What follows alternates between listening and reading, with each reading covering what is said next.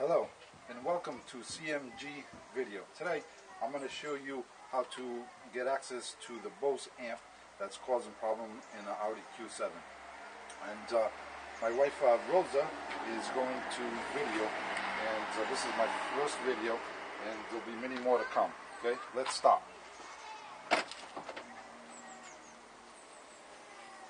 Okay, first, real quick, she's going to zoom in.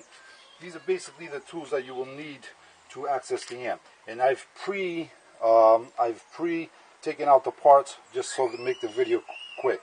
The first thing, here's the famous fiber optic loop that we will be using to bypass the amp. Flathead screwdriver, a T25 torque, and we also have a 30 bit that we'll be using, and it is a 10 millimeter socket that we'll be using, and this is just a screwdriver to connect the 10 millimeter socket. Okay, now let me put these away. The first thing we will do is remove the boot panel. Second thing is, here's the tray that I'm just going to put the tools up, and because I have a PlayStation and a DVD player, everything is connected, so I'm just going to move the tray up a little bit. Okay, and now we have access to most of the panels. The first panel that we're going to take out is this panel, which is overlays like that, and what we do is we'll take the T30 tech screw, and there's 4 screws here, 2 here, 2 here, and like I said, I've taken them out already, and once you take them out, and you'll see that there's 4 of these long screws. Okay, and the only thing that you need to be careful here is underneath this there are 2 little washers, and just be careful that you don't drop them in the compartment. So you see 2 little washers there. Okay, so like I said, I've taken out the molding, so I'm just going to lift it just to show you. So this is the first step you do, and just put this to the side to get out of your way. Now the next thing you do is you have to take out this base plate, and she's just zooming in. Okay, so this base plate, which is part of the boot, is on top of this plastic panel here, and like I said, I've pre-taken it out. You just got to be careful when you take this out. So this one comes out with this 4 screws. I don't know if she can come in and zoom. Can you come in and zoom the 4 screws here? There's 1, 2, 3, 4, and this is a Tex 25 tool. And if you just unscrew them there, and like I said, I've taken them out, and that's basically the 4 screws that you need to take out. And this, once those 4 screws are taken out, you can just pop this up. I'll just do it to demonstrate. Like I said, this is usually underneath this molding, so I'm just going to move it to the side for now. And what you do is you just pop this up, and it comes out real easy, real gentle. You don't have to put a lot of force into it, but it just comes out real gentle. So what you do is just take this out, and if you want, you can unplug the connection. There's just 2 little clips on the side, and that's it. And you just move this to the side again to get it out of your way. Okay? Now the next thing that you really should take out is this access panel here on the side, and you just take a flathead screwdriver, pop it open, and then this connect, which is the 12 volt connection, which is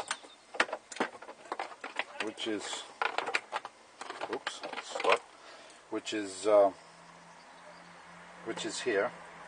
This is a 12 volt connection, and it just connects like this on the side, and you just unplug it, and also the lift tailgate connection. Just take this again, put it on the side to get it out of your way.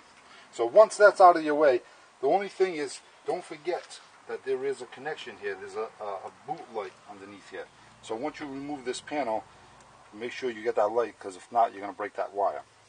Okay, so once that molding is done, Now we're going to go to the front plastic of the car, and she's going to swing around and record the plastic.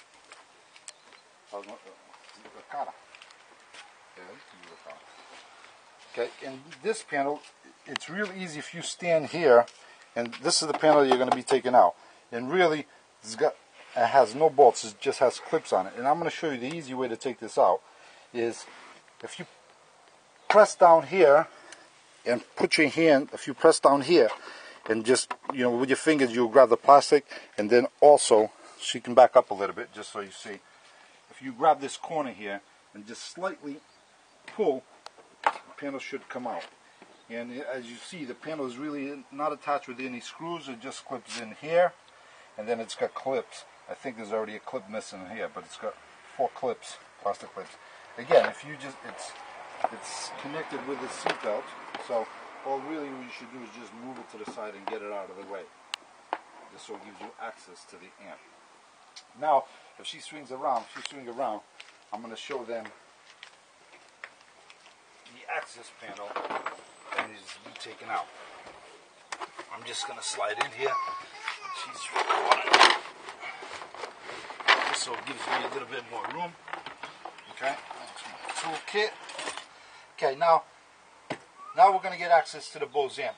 The only thing that's holding this in place is there is a screw here, and again you can use the T25 tool to remove that. So once you remove that screw, and you won't be able to remove this panel without removing that screw, you can just press down here, and here, and then unlatch it, because it's just, again, it's just held up with some clips. And if you can see here, if she can zoom in here in the back, you can see that there is 1, 2, 3 clips there that are being held. And then it, oops, just to the side, and then it just latches in with another couple of clips here on this side. So again, this is not really rocket science, it's real easy to remove. And again, it's attached, there's the seat belt here, and if you remove the seat belt, you can actually move this pretty much out of the way. So we have that out of the way now. Now, if you look here, here's what we've been looking for, which is the Bose amp. And the Bose amp sits on top of aluminum plate. And I found out the hard way, the easiest way to remove this is by removing the plate, not the amp, because the amp is connected to 2 screws. 2 here, I don't know if you can be able to zoom around the back. Can you see that? There you go. There's 2 screws here, and then there's 1 here in the back, in the corner, which is really, really hard to reach and to get to. So my advice is to remove the aluminum panel, which only has 3 screws. 1 here, and then 1 here in the back. This is the hardest screw to take out because you don't want to drop it into the compartment there. Okay? So like I said, I've taken it out, and I'm going to pull the amp out with the bracket. I've taken out the screws, and you just lift it and just slide it out carefully, because you got to remember there's fiber optics all over the car here. Okay? And again, as you can see, I'm going to show you the Bose amp, and exactly what I said. It's connected by 3 screws, tech screws. So I got 1 there, and there's 2 here. And once you have the plate out, it's easy to access that screw. And there she is, the Bose amp that's causing all the issues. Okay? And now, the connections of the Bose amp. Here's the connection here, the main connection with all the power. This is the fiber optics connector. And like I said, I've taken it out before. And what I'm going to show you is how to remove this main plug, which is just a purple connector. Once it's connected, and I'm going to connect it just so everybody gets an understanding how to disconnect it. Yeah, let me put that in. Come on, boy. There we go. And now it's connected on there. And in the way to remove the connection is you just press down here. There's a little clip there, but you just press down and you slide the purple lever over like that, and it should pop out. And the same goes for the fiber optics. As you can see, I have the loop already connected, but the fiber optics loop connection is real easy. Again, there's a clip on the side and it just slides out. Okay, and so here's the fiber optics. You can see, I think she just got it. There's a red blinking light there. That means that's searching for the fiber optics loop. And like I said, that goes there. And this is what's causing all the problems. So by taking this fiber optics loop and putting in there, it bypasses the amp. And just connect it. And now the fiber optics loop, it's a continuous loop, and it goes through all the other devices. And so now that the amp is not connected, the MMI system should work. And I have my keys, and she's going to swing around. You want to swing around just to make sure, show the viewers that the fiber optics loop does work.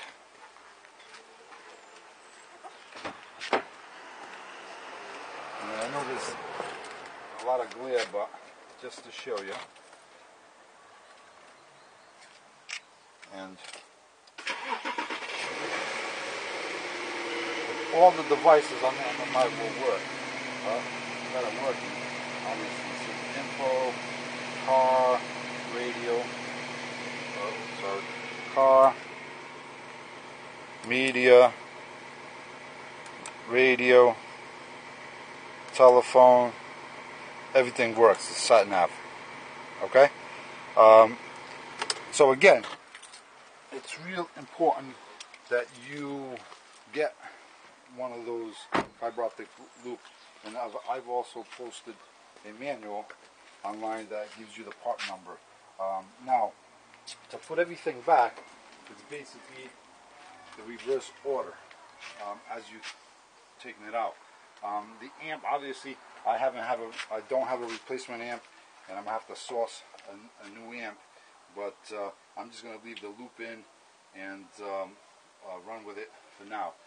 Another note is that some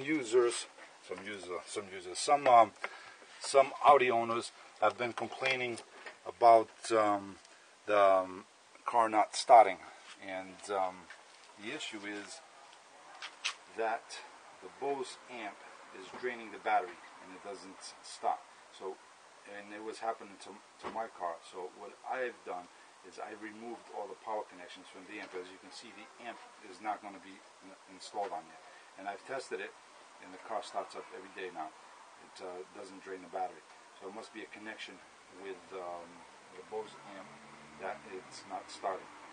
Again, thank you for watching my video, and hopefully it was helpful to everybody. And stay tuned, because I'm going to be producing a series of videos. Some of the do-it-yourself on the Audi. Also, some of the modifications. I'm going to be showing, how to modify the grill. Less than 30 pounds.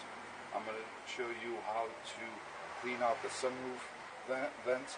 So stay tuned. And if you get any questions, feel free to email me at cmg.video@hotmail.co.uk. Again, and thank you for watching, and I hope this video was helpful.